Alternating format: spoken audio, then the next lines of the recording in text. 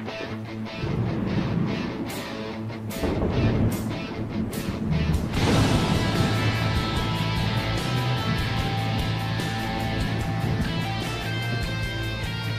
out there, and welcome to the No Shit Cast, the flagship podcast of the X Factory Creative Network. I'm your host, Matt Frazier. Tonight's guest, Mr. Ken St. Andre, an American fantasy author and game designer, best known for his work with Tunnels and Trolls and Wasteland. He's been an active member of the Science Fiction and Fantasy Writers of America since 1989, and he'll be our guest. My co-host tonight, the great wizard of history himself, Mr. Eric D. Smith. How you doing, Eric? Good. How you doing, Matt? So, a little bit of housekeeping, and then we're going to jump right straight into the conversation with Ken here. So the March 1st rollout for the website is well on track. Eric and I have, Tangent gave us the chance to kind of peek behind the curtain, and we've seen what the website's going to look like, and it's flipping fantastic. Just unbelievable, the support and everything that we get from Tangent and the X Factory. They've given us a nice little cozy home to park our podcast on, and it's just been a wonderful collaboration so far. But who we got coming up here, Eric? A couple guests coming up here in the future. Well, on the 3rd of February, we have Steve Sullivan, who is an American author, and on the 10th of February, we have DJ Version 666, professional musician. Right. On the 17th of February, we have Dr. Cooperman, who is a professor of English and playwriting. And on the 24th of February, we have Skip Williams, who is a game designer. Awesome. And on March 3rd, we have Muggsy, the Reverb Nation's #1 hip-hop artist in Sydney, Australia. Right. Yeah. Crazy interviews, coming up. Definitely. Good fun stuff. So without further ado, we want to kind of just jump straight into it. We were really excited about our guest tonight. Ken, how you doing this evening? I'm doing great, thanks. Thanks for calling. Well, we're really glad you took this time to be on our show, pal. We're really honored to have you. I know Eric and I we're excited about this interview here coming up. But we'd like to start out with where did it all begin for you in the whole fantasy genre? Was it something that you were into as a kid, or kind of give us an idea of where it began for you? All right, I can pinpoint that, actually. I don't remember the exact date, but it was summer of my 7th grade year, between 6th and 7th grade, when I lived in Sunny Slope, Arizona, not yet part of Phoenix. I had the tendency to ride my bicycle around a lot in the summertime, and one day I rode fairly far and discovered a little sign that said Sunny Slope Public Library. And I said, oh, a library. I'll go see what's there. I just rode up to it, went inside, explored the bookshelves, and found Tarzan and the Ant-Man by Edgar Rice Burroughs. Ooh. So I got a library card on the spot, checked it out, took it home. Great story. Tarzan gets shrunk to the size of a cricket, basically, and goes in and has an adventure with medieval warriors living in a big termite mound in Africa. And that hit you hard, didn't it? That did. From then on, I was always looking for Tarzan stuff, and Tarzan led me into a whole world of fantasy, science fiction, and so forth. In high school, I discovered a Gnome Press Conan book on a bookmobile shelf parked behind a shopping center one day, and that got me into Conan. So I was reading Tarzan, Conan, and after I found Conan, every piece of fantasy fiction I could find before I hit college. Wow. What ended up being your favorite at that time? Really hard to pick. I like both of them so much. Tarzan is probably the #1 because he was first. Conan is a very close second. And that was... And I have read practically every sword and sorcery or major heroic fantasy story you can think of, written before about 2010. So obviously you were a fan of Tolkien and the Lord of the Rings and the Hobbit and that stuff as well. I saw them in the first unauthorized Ace editions before Valentine went and made it all legal. Now, what's that? What does that mean? You saw them in the. Can you explain that? I read them. No, but what was Ace Books found that the copyright date had lapsed. The copyright protection had lapsed on the Lord of the Rings stuff. Wow. So they reprinted it because it was right in the middle of a big fantasy boom around 1968 or so. Huh, I didn't know that. I didn't know that either. Huh. So they reprinted it. They were unauthorized, and it made a big stink because the Tolkien estate jumped up and down and said, "Hey, that's not right." Yeah, I can imagine. Right. And they sued, and Ace had to withdraw the things from the market, and Valentine paid the Tolkien estate considerable money and reprinted them all in the authorized editions. So I would assume then that having the quote unauthorized editions is now some sort of collector's item. I don't know. No, I'm not even sure I have them anymore. There's so many books here, and so many of them are inaccessible. Actually, I'm doing a project of trying to get rid of one a day. Every day I pull a book off, paperback book off a bookshelf that I have here, put its picture on Twitter and Facebook, and say, "You can have it for postage." So far, 2 people have taken me up on it on about 20 books I've offered. Wow. Well, I have to assume that people don't know what the good fantasy stuff is. Oh, no. Every time I see that, I absolutely want to do that. But I've got like 6 bookshelves right now that are beyond double stacked and straining. And I work at a library, so I mean, a couple of days ago, I took home 29 history books from a professor who left the university. So I just, oh my God, I need to have more space or something. But I understand what you're saying, like not being able to access them or necessarily even see them. Even see them. There are boxes that I haven't unpacked for 10 years. Wow. The cool thing about these books that I got was they all said for professor evaluation only, not to be resold. And to me, that was like having that 45 or that CD that said DJ promotional use only. I thought it was awesome. Pre-publication stuff. Yeah. When I reviewed for Journal, back when I was a librarian, I got a lot of that stuff too. I think probably the prime stuff was novels by Larry McMurtry. Wow. I'm not familiar. I've not read any of those books, but I've seen them before. Well, he was a big name in American fiction back around the turn of the century. When you were talking about the things that really hit you hard at that age that set you on this course, and I know that for me, it was Roger Zelazny and Michael Moorcock with the Amber series and the Elric saga, respectively. And did you read those two at that time? And how did those particular books impact you, especially the Michael Moorcock books? Because I know that, you worked with and made the game Stormbringer. And did you make Hawkmoon 2, the first edition? No, somebody else wrote the Hawkmoon game. Okay, that's what I thought, but I wasn't sure. But I was curious, was you involved with Stormbringer because it's something that you wanted to do or that, you were hired to do? I discovered Michael Moorcock fairly early because, like I said, I was actively searching for all the fantasy I could find, and I thought he was great. Stealer of Souls was the first collection of short stories published by Michael Moorcock, and I had a copy in hardback. And I realized that what Moorcock had done was turned the Conan barbarian legend upside down and shook it all out and, done the complete opposite. And that it was still just as great in the way of fiction and fantasy as the Howard's work.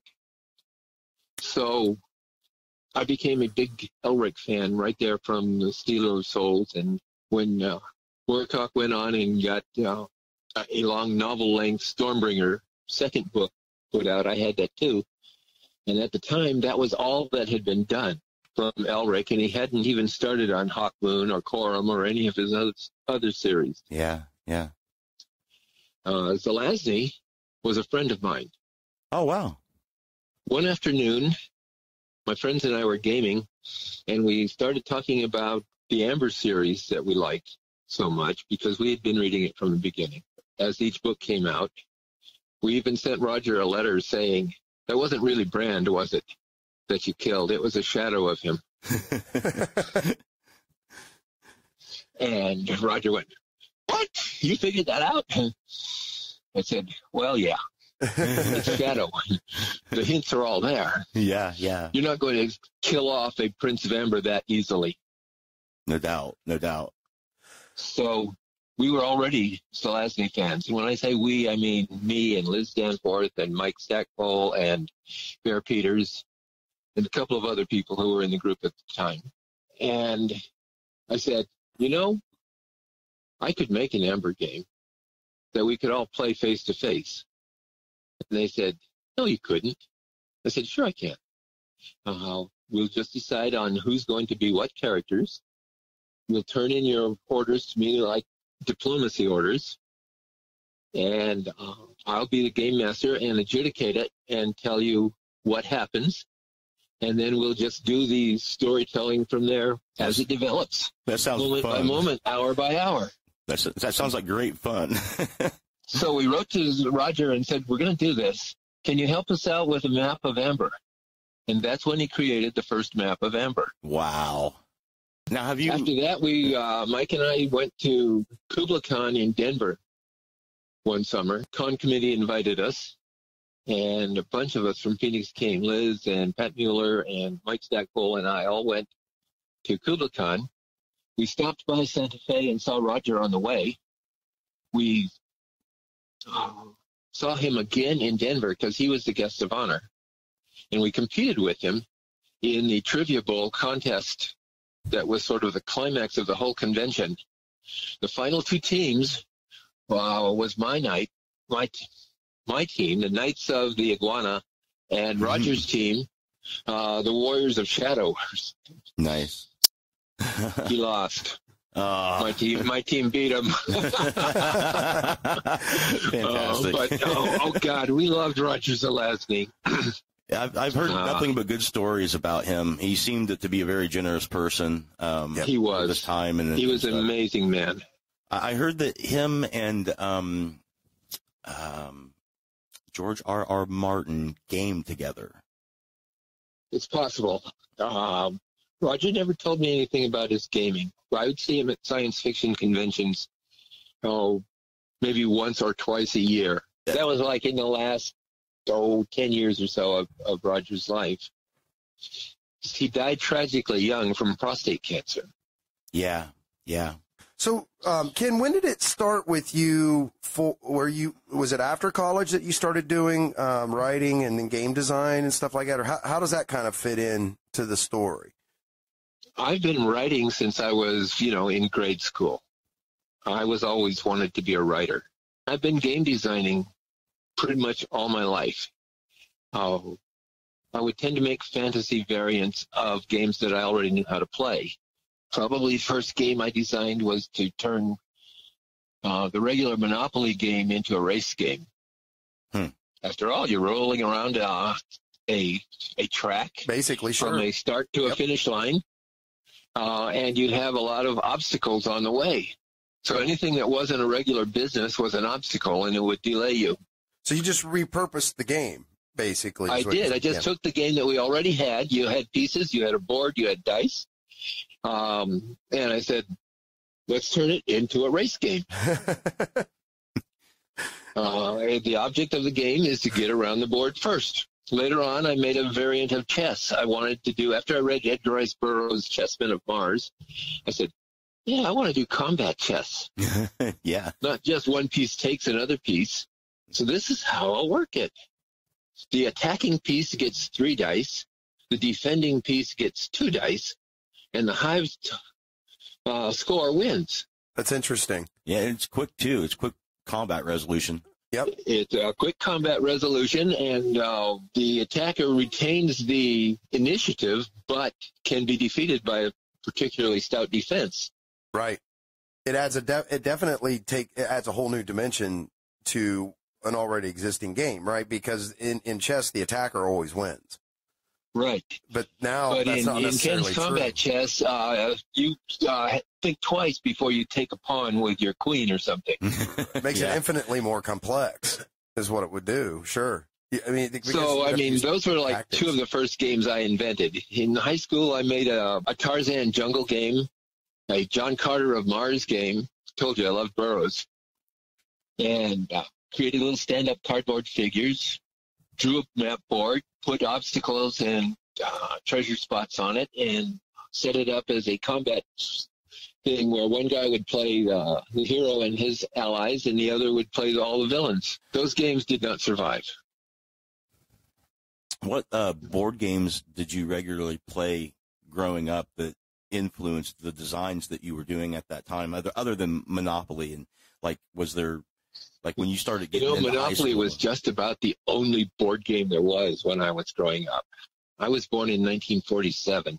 Yeah, by the time I reached high school, what was getting to be big was war games, strategy and tactics, Waterloo, Battle of the Bulge.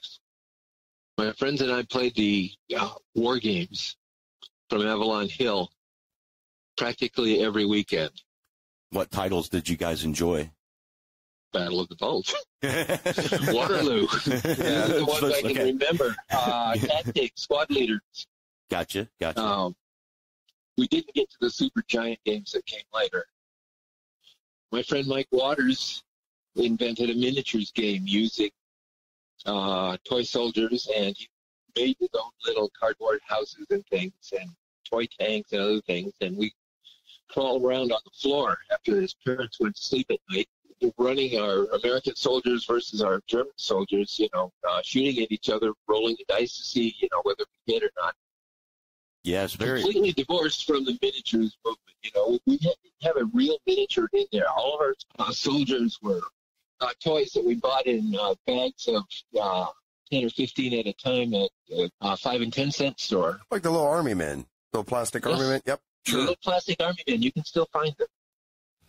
It's very H.G. Wells sort of a situation. And before that, I made up my own army game in which where two players got on opposite sides of the living room or something and lined up their troops in a battle line in front of them. And then we had a marble. And you would shoot the marble across the living room and try to knock the other guy's player down. Oh. That was a kill. So that was a game of skill. Yeah, right. Yeah, sure. Yeah, I think in Little Wars they talk about stuff like that too, where you can is it shooting matchsticks or maybe pop bottle caps or something of that nature?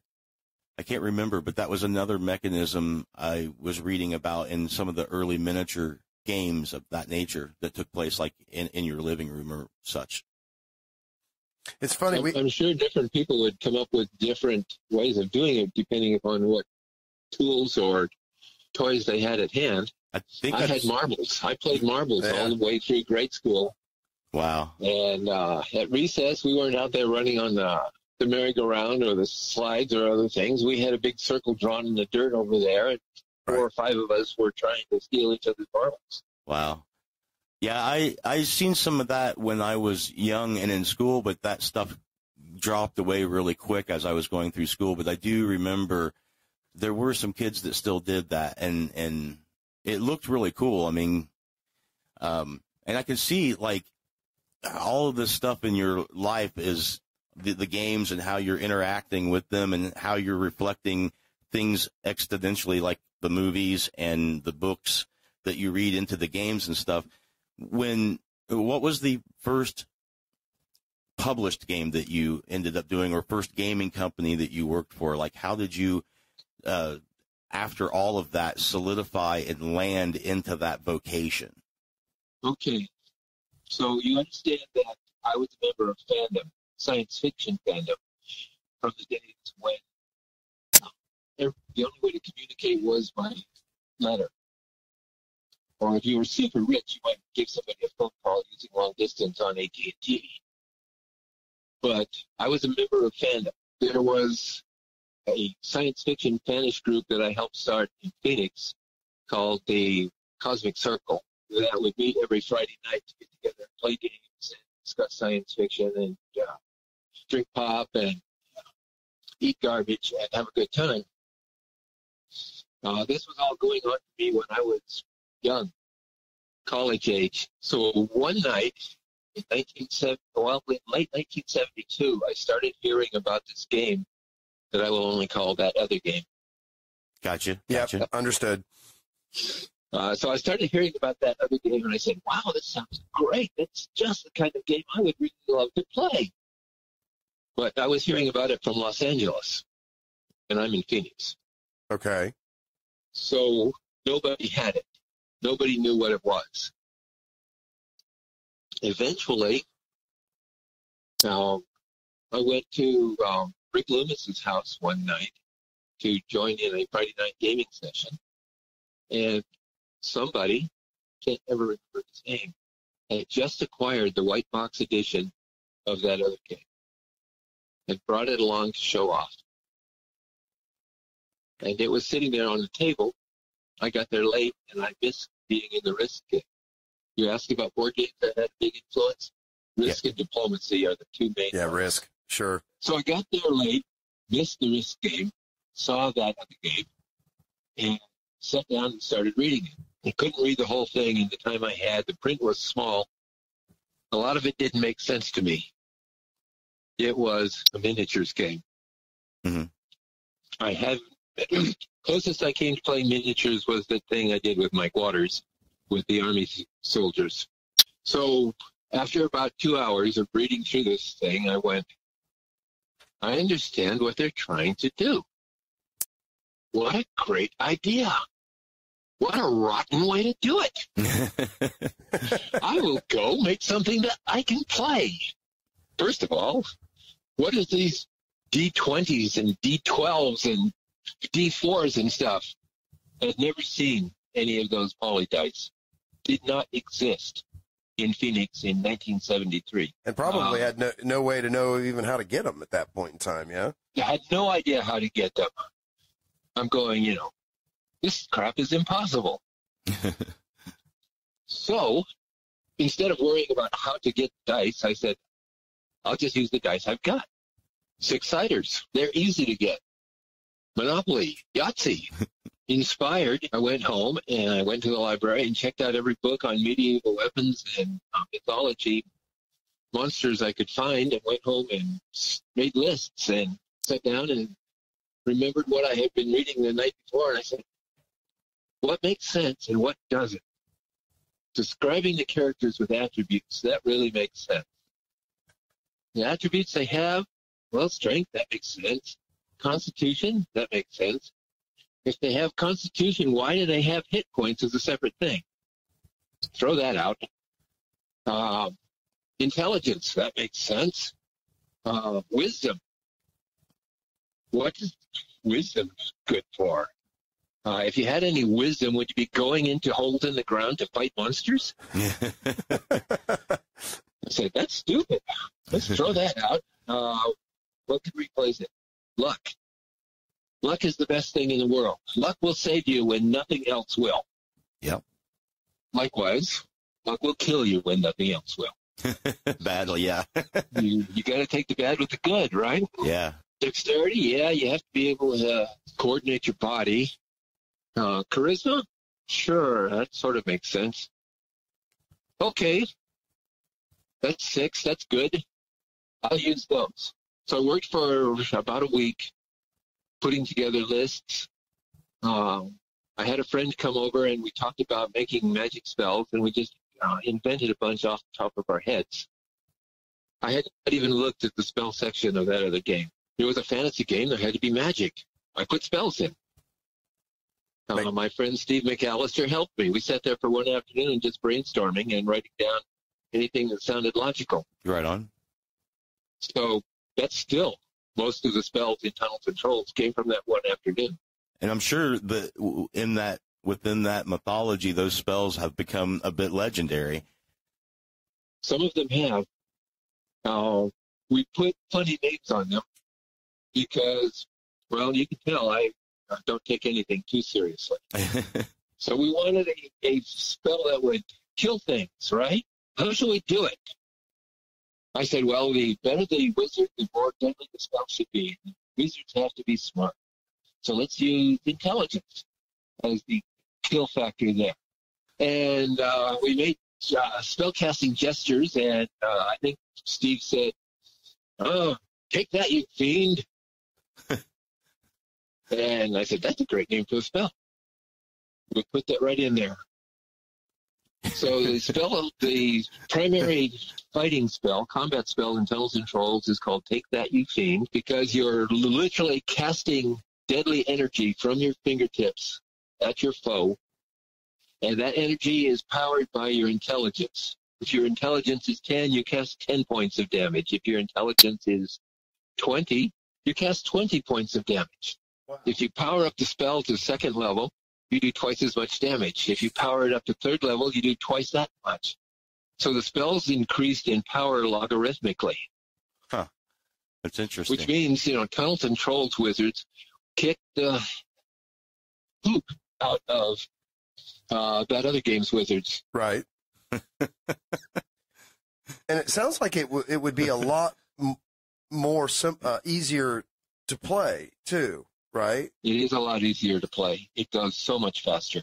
Yeah, it's a bit more of a universal rule system in conception from the beginning, whereas, from what I understand of the other game, it's like a collage of different techniques for different situations.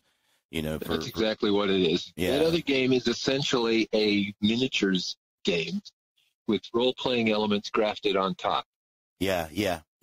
Tunnels and Trolls was designed to be a role-playing game, a storytelling game from the beginning. I never even gave a thought to miniatures. So your goal was as a part of the game was to kind of keep the rules out of the way and allow it to be a mechanism through which you could really tell interesting and amazing fantasy type stories through. Right? Is that what I'm hearing you say? That's what we figured it out to be later.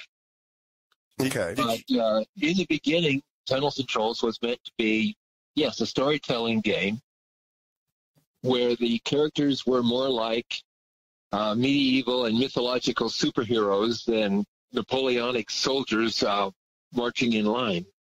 Now, did you find that was more appealing to people in the end? Like, I know you started off, if I'm correct, with about 100 copies of this game, right? Right. When I finally got about 40 pages of rules and tables and things written, there were people asking me for them and trying to photocopy my typewritten notes and so forth. I said, I'll print it. I went to the Arizona State University print shop, and I had them print 100 copies. This was a notable expense for me at the time. I was just out of library school. I did not have a job yet. I was recently married, and I had no money. So it was like $70 or $80 to print 100 copies of this 40-page book in 1975. And I ponied up the money, and I printed it. I sold copies to anybody who wanted one for $1 a piece. Figured I would get my money back. And I was right. I did. I sold all 100. You sold them all. Yep. Yeah, at a convention, right? I had sold about 60 of them myself, and then I saw Rick Loomis again at a convention in Tucson and said, Rick, I have this game. I know you go to gaming conventions and stuff. Would you take it off to a big game convention and see if you can sell the rest of these for me? It was with the profits. So Rick thought that was a crazy idea, but since he was a friend of mine, he would give it a try. And he went and had the tables across the aisle from Gary. And Rick sold these 40 copies relatively quickly there at Origins that year because they were going for $1 a piece, and Gary was sitting across the aisle from him trying to sell it in a box for $10 a piece. Okay. And young gamers don't have much money.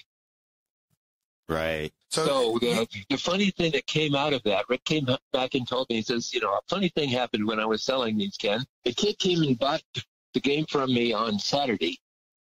And then on Sunday, I saw the same kid go over and ask Gary what his game was about. And Gary started to explain what that other game is about. And the kid said, "Oh, I get it. It's like Tunnels and Trolls." Yes. Gary and I were never friends. Wow. I didn't had any idea. Well, he was a direct competition. Yeah. Absolutely. Yeah. So Flying Buffalo was my first gaming company. Okay.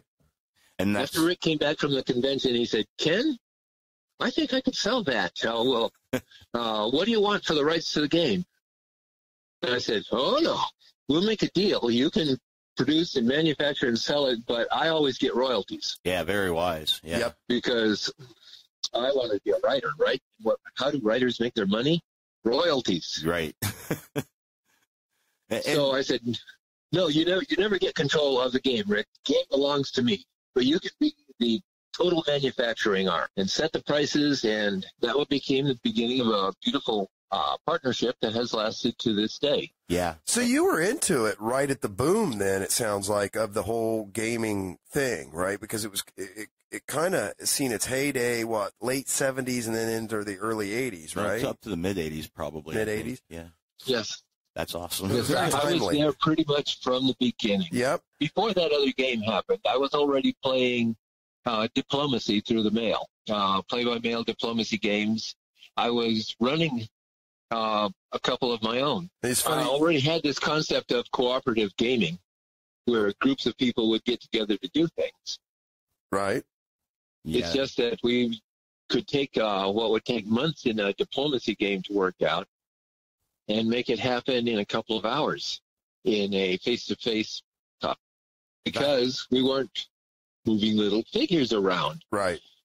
in inches and trying to see if there's a clear line of sight. Well, the Game Master says that you can see your foe, you can cast your Take That 15 spell at it. Right. Now, people that you knew or heard of that was interested in playing war games, especially the miniature type as opposed to the hex-based type, did you find in your experience that those people were just as easily drawn to a game like the one that you had made that was a storytelling vehicle as opposed to a game that had its roots in miniature warfare combat? Just the opposite. Really? So there was like a resistance to it? There was, just never much contact between me and the miniatures gamers. Okay. I was aware of them. They're so invested in their elaborate sets and their miniatures and their painting that role-playing is secondary at best. Secondary, tertiary, maybe. Yeah. Then there are the role players who really love their miniatures, but they're not miniatures gamers. They're really role players who like to move their miniatures around and show off their beautiful little painted elf or whatever they may have. Yeah, sure. Yeah. So, there's not really much connection there. I for years, in terms of miniatures in RPGs, I generally just used anything: dice, coins, miniatures that didn't matter or fit the situation, just to mark out the tabletop boundaries. But later on, I got interested in the hex-based war games. So I never really got into the actual hardcore miniature type war games, but the ones that from Avalon Hill and SPI, those seem really appealing because they're quick enough to assemble and get people going and actually have a game, and you don't have to have all of the accoutrements like a sand table and a place to keep things set up where cats don't destroy it and things like that, You're just like me. You're just like me. You think exactly the same way I do. Let me punch out a bunch of pieces, put them on the hex, move that stack. Yeah. Consult the combat resolution table on a die roll and And you're off. Move on to my next piece of strategy. Yes.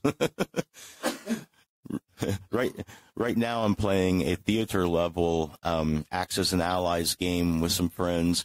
It's the second edition of Europe and Pacific 1940 put together. So the table is as long as a medium-sized car and about as thick the board is. But I certainly enjoy it. Well, that's a level of dedication that I never reached. I've had some people tell me that. It's just, every few weeks we'll spend the day doing it and stuff. And that's really illustrative of a point is attainability, accessibility, because whereas a fantasy role-playing type game is a lot more accessible than setting up maps and having hundreds of pieces and stuff like this. And then a game that if it doesn't resolve in a timely manner, can you even leave it set up? Yeah. It's like a role-playing game. You can say everybody grabs their sheets and their papers. We'll see you next week kind of thing. Yeah. Right. So it's funny, you were talking, Ken, about conventions earlier, and we had talked with Michael Dobson last week and had asked him, we had made the announcement that we were getting ready to have you on the show, and he had given us an interesting story, apparently, about him and some friends of his were trying to drive to a convention, and they were driving through Phoenix, and their car broke down, and just on a whim, the only person they knew, any person that they knew, Michael said, was you. And just on a lark, he thought, well, it can't hurt. I'll try to reach out to this guy. And he said that you were extremely helpful. I guess you got him to the bus stop so that they could grab the bus and still make the convention, and that you kind of hung out and chatted with him a while and showed him some hospitality. So it's a memory he had that he looked back very fondly of, and we said we would certainly mention it to you, and didn't know if you even remembered that this happened or not. Yes, I did remember it. I didn't remember the names of the people that I saw that night, but I think I got a phone call and I invited them to come over, so they made it to my house somehow, and they said they were going to. I thought they were going to Los Angeles. Yeah, I think it was a convention in Los Angeles. Yeah. A convention in Los Angeles. It was a LosCon or something, one of the regular Los Angeles conventions. We had supper. I gave them something to drink. We talked for a couple of hours, and it didn't indicate they were broke. They were just going on. I don't think they took a bus or anything. I just, showed them a map and said, this is the way you go. But, sorry, guys, I would love to come with you, but, I have to work in the morning. Right. Yeah. Can't just gallivant off to L.A. Yeah, it's just amazing to me how there's moments in time that things happen like that people come together and it stays in their memory.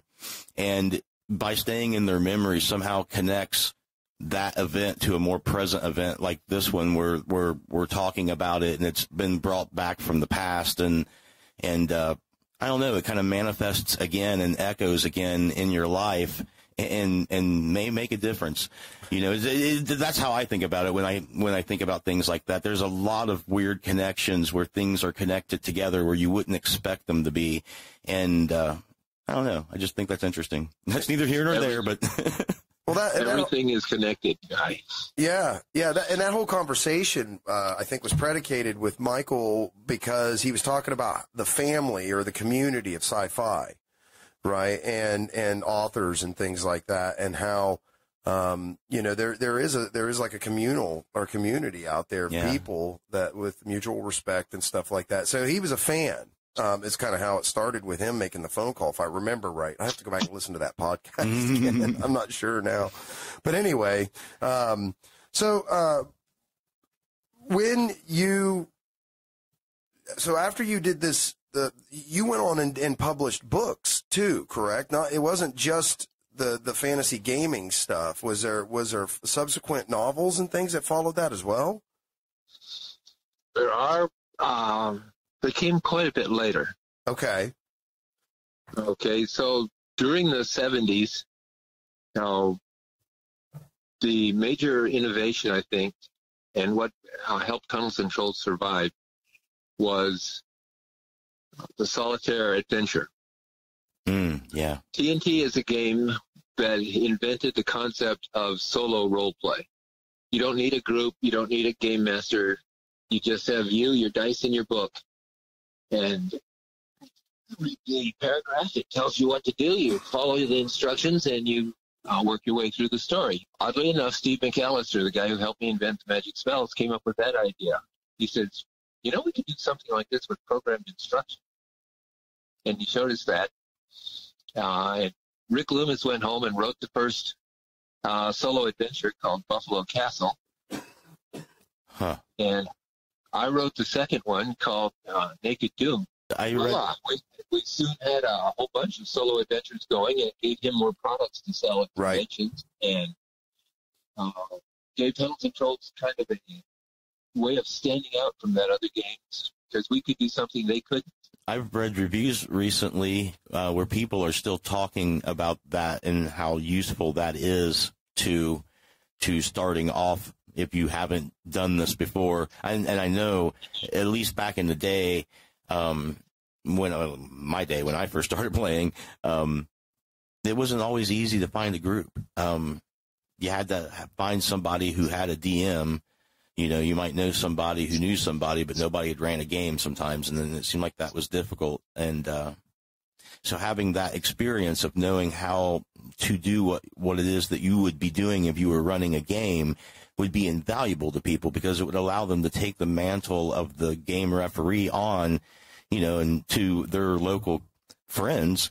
That must look pretty neat. And I also think that the ability to play solitaire play, and you correct me if I'm wrong here, Ken, but that would prepare you for group play, would it not? Yeah, so you could sort of play test the game ahead of time. Yeah, that's what I'm saying. While you were waiting for a group. Yes. A lot of people have told me that they started with Tunnels and Trolls, that it was, a few said it saved their sanity or got them through high school, because they lived in Podunk Junction, North Dakota, and couldn't find another gamer within 50 miles. Yeah, definitely. Yeah. And still participate. Right. And, if you start thinking of it as being a game master of the game you're running in, that you're running these characters, it does develop the ability to coordinate things.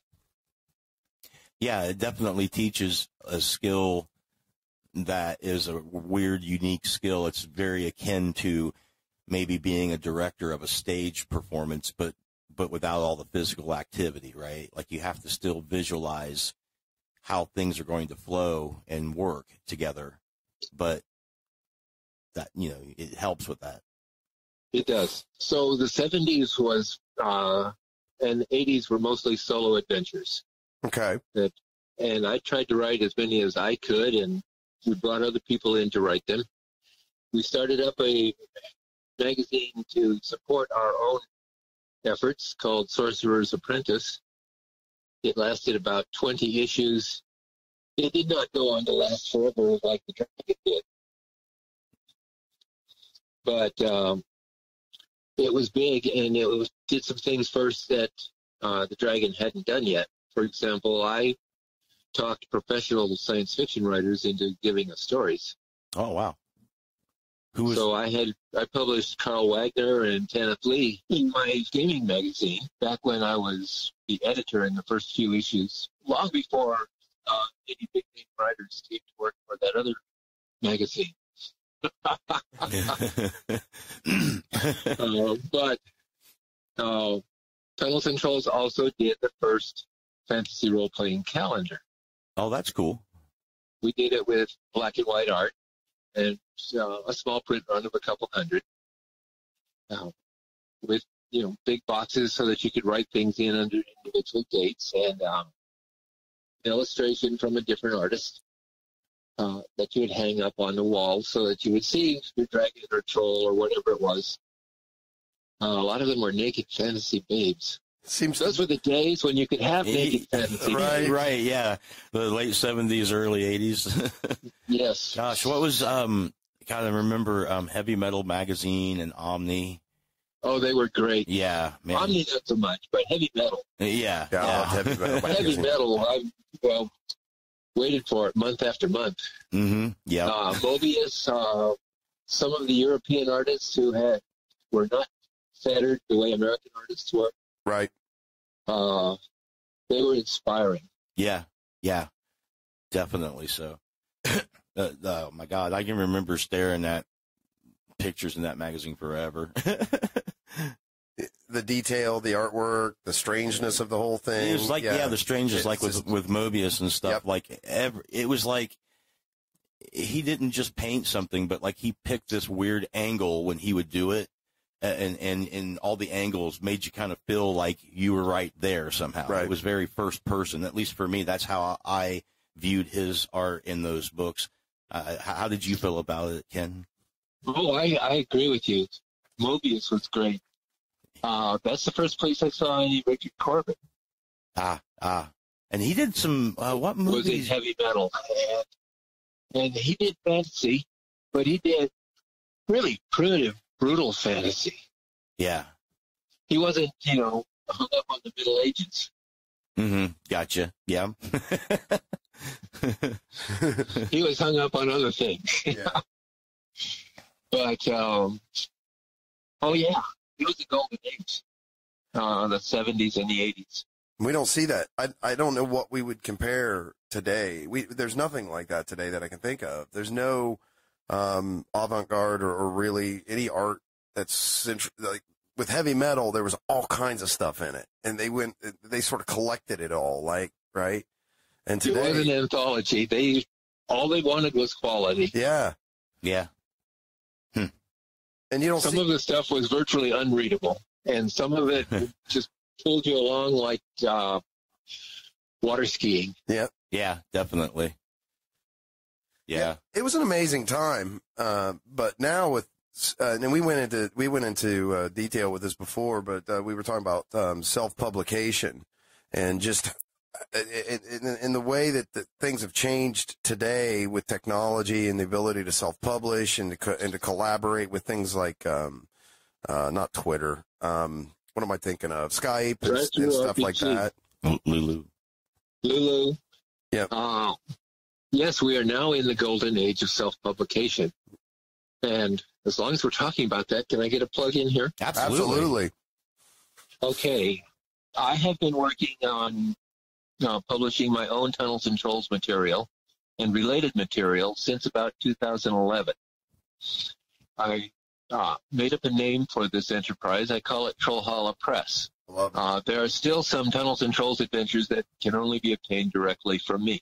And I self-published them. I took them to the cheapest printer I could find whenever I was ready to do it and had them run off 100 copies. Tried to sell them through the mail. Some of them got picked up by Flying Buffalo and are available through Flying Buffalo. That's all past history. The point I want to make is that Trollhalla Press still exists. I moved it and created it as an entity on DriveThruRPG. So if you go to DriveThruRPG and you look for Ken St. Andre, or you look for Trollhalla Press, you will find something like 17 individual items that are not available through Flying Buffalo or any other place. And if you just search Tunnels and Trolls, you will find other small presses that have picked this up and do things using the TNT rule set. All available because DriveThru and Lulu made self-publishing practical and affordable for the average person. That's amazing, man. That's, I love the fact that it can give direct content from the creator directly to the people like that. Right. Publisher doesn't want to do it. I don't care. Right. I'm going to do it, and I'm going to put it out there. One of the things I'm going to do this year, I hope, he said, crossing his fingers, is the game designer's cut of Deluxe Tunnels and Trolls. The Deluxe Tunnels and Trolls product that Flying Buffalo put out in 2015, that we started with a Kickstarter in 2013, and is acclaimed to be the ultimate, most fantastic ever edition of the game, and it is. is not exactly the way I wanted it to come out. But as I was part of a committee there and majority rules, it came out the way it did instead of exactly the way I wanted it to. I've given them a couple of years to get all their sales, and now I want to do the game designer's cut. Flying Buffalo will not want to do that. Okay. But once I get it whipped into shape, I can put it on Full Hall of Press on drive-through, and all 12 of my real fans can find it. Now, can you briefly, without giving anything terribly away, what would be the difference between those two editions? In essence, what you would be doing differently? The rules would be pretty much the same. It's almost too picky. I don't think an average reader would understand what I'm going for. The major difference between the two editions will be the wording. Okay. I wrote a complete set of rules for Deluxe Tunnels and Trolls. My editor kept a few sentences here and there and rewrote them in her more diplomatic fashion.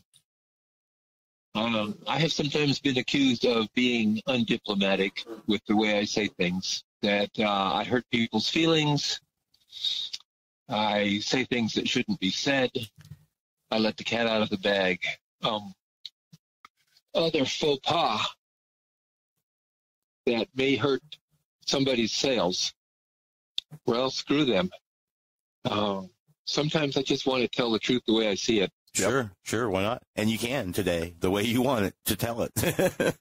It's interesting. So, Ken, when I do the game designer's cut, it's going to go back to the original way I wanted to have things expressed, not the diplomatic way that exactly. My editor decided they should be expressed.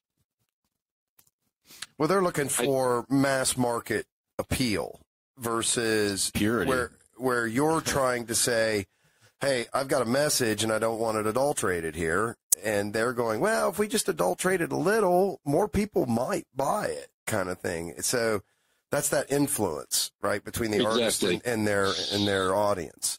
It's really interesting. This is a really interesting topic because, boy, this just keeps coming up and just keeps coming up, and with the self-publishing and everything. And one of the reasons why Eric and I parked our podcast with the X Factory was because that's an outlet for artists to be able to go and bring their art to the mass populace and not have to worry about what some marketing director thinks of the whole thing kind of situation. Yeah. So it's everywhere. It's in everything now. And like me and you were talking about, Ken, about how a lot of attempts have been made to record people's stories about this particular time period and this particular culture. And some of these efforts are still tied up in legal battles in court. With podcasting, by the next day, it's for whoever wants to hear what the story is directly from the person's mouth, right? There's no in between at all. And I find that to be an interesting situation. I've talked with other people about that, other guests, and I think that there's a bit of an appeal to that. There's a lot of appeal to it. You see it in movies sometimes where some secret piece of information has to be suppressed, or the bad guys will be revealed to the world and their plot will be foiled. But that information only exists on one disc or, one book or something. If they can just destroy that one piece of information or that one witness, they're safe. Right. Well, that's silly. If it only exists in one place like that, and that's what makes you vulnerable, the obvious answer is to go and get it published immediately. Get it out there. Put it out in the world. Does it do any good to kill Karen Page if she's already told her story about how the Kingpin is ruling Hell's Kitchen and half of New York City? Yeah. So that's what we need to do. In fact, just in general, artists and people who have things to say, they need to say it. Yep. Yeah. They need to put it out there on the internet and make it available for people to see. Yeah. Because I was telling Matt, I said, the people that we were talking with, they're truly interesting people, and the work that they do is like 10% of who they are. Like, I've failed to talk with anyone who isn't so much larger than what their work it represents them as. You know what I'm saying? Yes. So that's, for me, that's why I have an interest in talking with people in general. You know, I do want to hear, you know, how did you grow up? You know, how did you get into this? And what were the things in your life that brought you? What are your to motivations? Yeah. Yep. Because that's the escape. You know, Yeah. Joseph Campbell said that the artists of our day were the people who gave us our new mythology. And if anything, the technology increases so fast, we always need our mythology redefined for us. We always need to look through the eyes of an artist, because it's our human connection with all of this technology that is around us. Or at least that's how I feel. Yeah, I think you're exactly right. I won't argue with anything you said there. Okay. And I couldn't agree with you more, though. That people need to be. I think there needs to be less middlemen, for lack of a better term. You know, everything's been sugar coated for way too long, and this is speaking in a global sense that you're saying, Ken, not just in the sense of publishing books or designing games. You're saying, period, that the artists and people that they need to start saying more. Yes. Yes, they need to say it before they can be shut up. More totalitarian countries than the United States only survive by shutting people up. When the truth or the viewpoint comes out and reaches a wide audience, things change. Yep. Nelson Mandela is perhaps the prime example of that in the 20th century. Yep.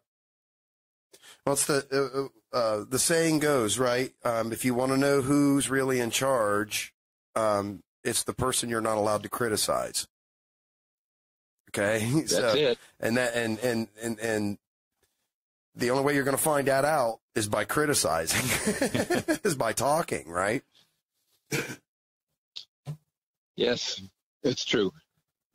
Well, you said promised me I could talk about all the things I'm trying to do this year. Yes, please. Please, go ahead. Okay, so first of all, I want to get at least one publication out on Trollhalla Press every month. So it won't all be Tunnels and Trolls stuff, but it will all have some kind of fantasy relationship. Right now I'm working on a book of, I'm calling it character portraits, but it's really just an excuse to get a friend of mine's fantasy art out there where more people in the world can see it. There's an artist named Gilead. You can find him on Facebook. Can you, Gilead? He's an amazing guy. Gilead. Okay. Like the biblical name. Gotcha. I'm writing it down. You should talk to him sometime. Okay. Anyway, so that book is in progress right now. I have another friend of mine editing it and putting it together for me. I'm just going to be a publisher on this thing. I'll write an introduction.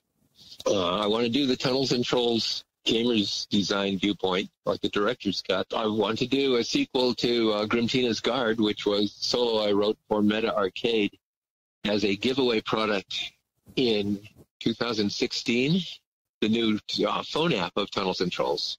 Oh. Are you guys aware that Tunnels and Trolls has a telephone app? I was not, sir. Nope. Okay. Company is called Meta Arcade. In 2016, the leader, David Reed, came to us in Scottsdale and said, I'd like to adapt Tunnels and Trolls into an application for smartphones and tablets and computers. And we said, that's a great idea. I've wanted TNT to get into an electronic format for a long time, and we've made various attempts. This was the latest, and it's still going on. It's called Tunnels and Trolls Adventures. It's available on either the Apple App Store or the Google App Store. It's free. You can download this, put it on your smartphone or your tablet.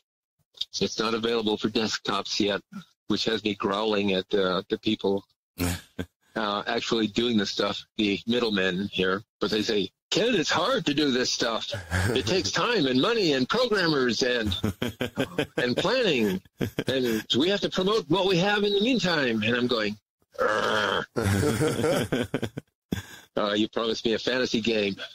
My fantasy game out there where anybody can play it, and you're giving them, 1/3 of it. But it is out there, and a lot of people like it. You should take a look. Yep. It's called Tunnels and Trolls Adventures. I am viewing it now on my phone and grabbing it. Next month's project is called Grim Tina's Rescue. I'm going to write another solo adventure. Whether or not Meta Arcade picks it up or not doesn't really matter to me. Right. Right. I will write it. If Flying Buffalo wants to publish it, we'll publish it there. And if they don't want to publish it, I'll put it through Trollhalla Press. Yep. And Grim Tina's Rescue will be the sequel to Grim Tina's Guard, in which you played the minion to the heroine of the story, who is on a short journey from Grimtooth's castle of traps to the temple of her goddess mother on the other side of the Forest of Doom. And, of course, you have to go through the Forest of Doom. That's never an easy thing. No. It doesn't even sound like it would be. So I let you play a troll. If you're smart, you will play a troll in this adventure. Yeah, I would. But you can also play a dwarf or an ogre or something that I give various characters you could from the game book, or you can bring your own. That's the wonderful thing about Tunnels and Trolls. You can bring your own character to the game anytime you want to play it, in any environment, and so on. You want to take Gonad the Barbarian into the Star Trek universe, you can do it. He's going to be a little out of place, so that's my big project for next month, I think, is going to be Grim Tina's Rescue, because in the first one, the most likely outcome is that trollish girl you're supposed to be escorting safely through the forest gets captured by giant spiders straight out of Mirkwood and carried off all wrapped up in silk, while you stagger back to Grimtooth's castle and say, I didn't make it. and now Big Brother has to go rescue his sister from the spiders of the Forest of Doom. Classic. as is always the case, right? Yeah. And since this is a solo adventure for you and not for Grimtooth, Grimtooth will get sidetracked, and it'll wind up being your job to finish the rescue. Grimtooth is the ultimate master of traps. Everyone knows that. Yep. What everyone doesn't know is that Grimtooth started as a mascot for Sorcerer's Apprentice magazine back in issue 2 or 3. Ha. And he was first drawn by Liz Danforth, our main Tunnels and Trolls artist. And after we drew the first picture of him, we didn't know what his name was. So we ran a contest for the readers of Sorcerer's Apprentice to name the troll. The person who won this contest is currently the president of SIFWA. Now, wait, SIGWA? SIFWA, Science Fiction Writers of America. Oh, okay, gotcha. Thought you said something else. What? She's on Twitter. Her name is Catherine Rambo. Okay. And her Twitter handle is Rainbow Riot Rambo. Okay. When I pulled it up right now, she's showing a clip from Willy Wonka and the Chocolate Factory. Rainbow Riot what? Rainbow Riot Rambo. R-A-M-B-O. Yeah, why not? Rambo goes with that. Yeah. That's like a tongue twister. So her Twitter handle, her real handle is Cat Rambo, C-A-T-R-A-M-B-O. You were talking about connections. This was the girl who sent in a suggestion for the name of our troll. Oh, okay. She suggested Grimtooth. Huh. Now she's the president of the Science Fiction Writers of America. That's interesting. Wow. How's that for a connection? It's interesting. Yeah, it is. Things just keep reverberating and bouncing around. Those books, the first one in particular, was one of those great books in my growing up. So it was influential for you then. Yeah, absolutely. Yeah, absolutely. It was, and in fact, it was a bit mythic in a way. My introduction to that whole Grimtooth Traps series was through a DM who was an older fellow than I was, and it was strictly hands-off Dungeon Master's book, to the point of, if you pushed the point, there would be some violence involved in us young men. So, it was one of those things, and I didn't know how to get it at the time and stuff. So it was just one of those books that I desperately wanted to see the inside of, but was never allowed until finally I was able to hunt one down and purchase it. And then get your own copy. Oh yeah. So they became big deals for me in my particular mythology of gaming and stuff. All of the Traps books collected into a single volume. The Grimtooth's Ultimate Traps Anthology. Okay. It's out from Goodman Games. Goodman Games, okay. I have a copy because I was editor of Sorcerer's Apprentice magazine. I wrote some of the first traps that are the fabulous $500 edition. Oh, wow. In slipcase with embossed dragonhide cover. All the really good stuff. Wow. And I'm in it because I wrote traps for several of the early Traps books. Yeah. You have to go back and search hard to find them, but I wrote the great octopus trap, great tentacle trap, where you're caught in a glass tube underwater.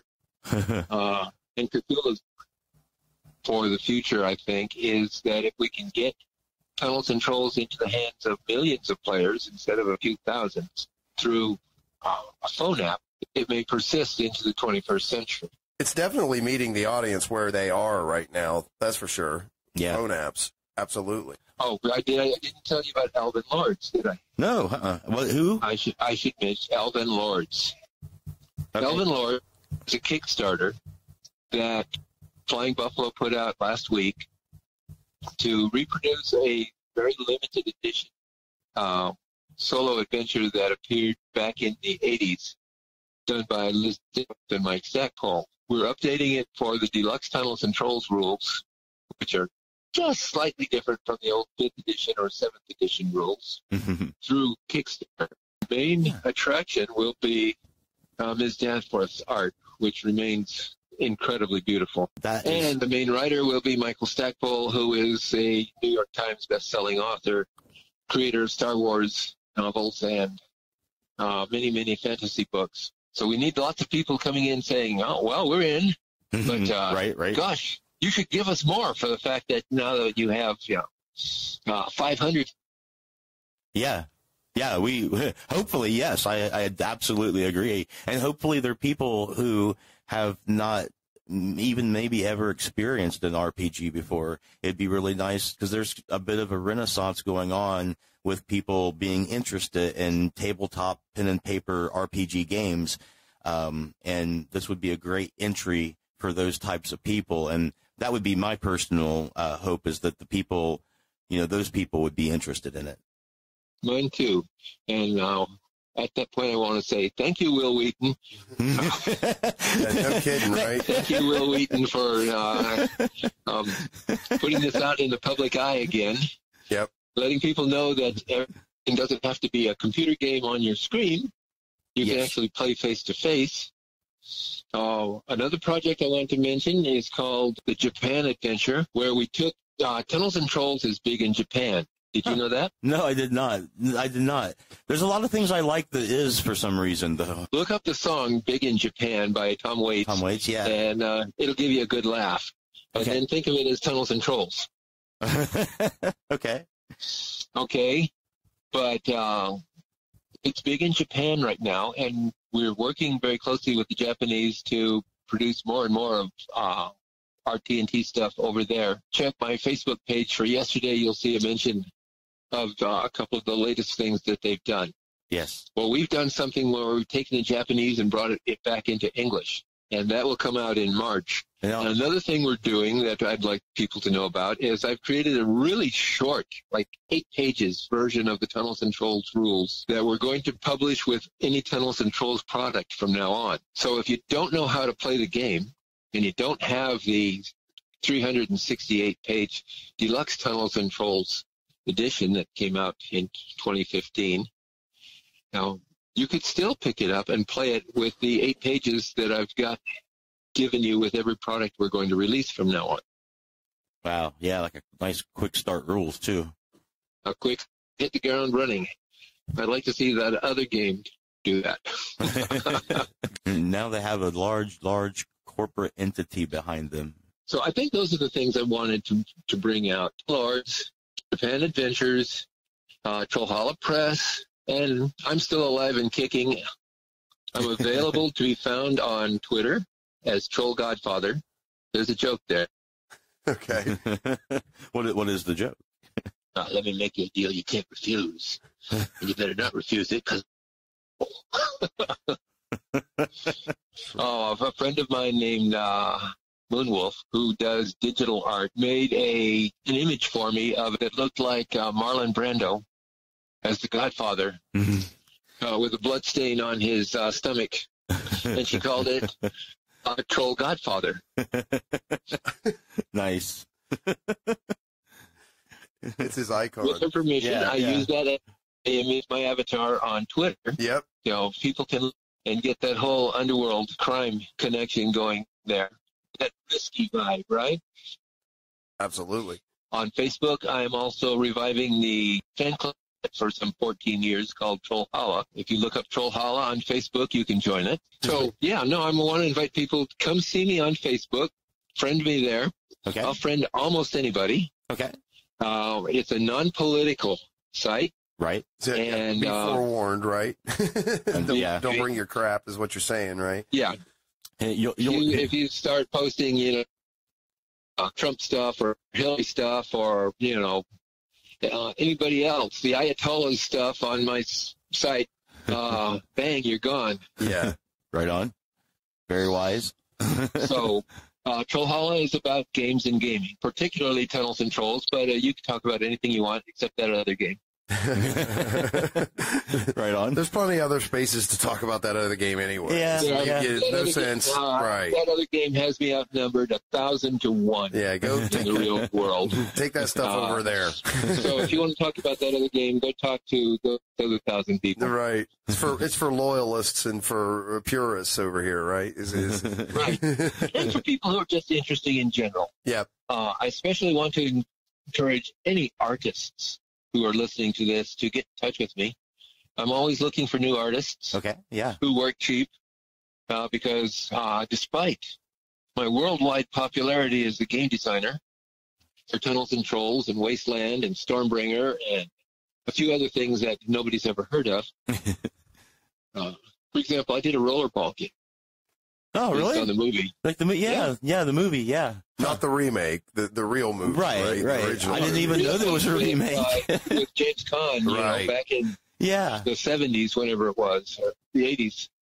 I did a game called Starfaring that was meant to be a different kind of role-playing game for science fiction fans. In Starfaring, which was a game I did right after I did Tunnels and Trolls, you play the ship. Really stretched my imagination to make the most science-fictional game I could come up with, complete with rules for creating solar systems and alien monsters and the whole bit, so that you could take your role-playing to outer space and do it sort of solitaire, because you're going to play a ship going off into unexplored corners of the galaxy. That's neat. I like that you play the ship. And the ship has a captain and a gunsman, a gunner, and a engineer, and so forth. Yeah. Star Trek. And it's called Starfaring. Starfaring is my game. Okay, got it. Tunnels and Trolls isn't the only thing. We didn't talk about Wasteland at all. No. But Wasteland did spring from Tunnels and Trolls. In what fashion? A guy named Bob Liddell was going to California to try to get a job with Interplay. He stopped in Phoenix to talk to me about Tunnels and Trolls before he went on to talk to Brian Fargo. He talked to me 2 nights earlier, went over to California and talked to Brian Fargo, trying to get a job with Interplay. He didn't get the job, but about Tunnels and Trolls. Brian about designing a post-apocalyptic role-playing game. Yep. Hey, Ken, Ken? Yes, I'm here. I'm so sorry. You're dropping. Maybe getting every third word at this point. Yeah. Maybe we should call you back or something and try to just get a better connection. It's getting pretty to the point where we can't really even hear what you're saying. Yeah. I'm sorry. That's okay. Let's do this. Let's cut it off here. And what I'd like. And we lost you again. Yep, not hearing you, Ken. Sorry. Let's go to Facebook, and I'll tell you this. Okay. On Facebook. Okay. Bye. Bye.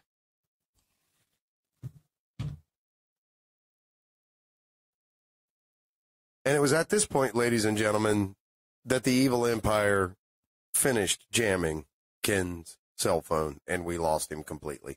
Yeah. But we will be back with Ken in a couple of months or so, and we will talk further with Ken. But we won't give an exact date because we don't want everyone to know. So they won't jam it again, right?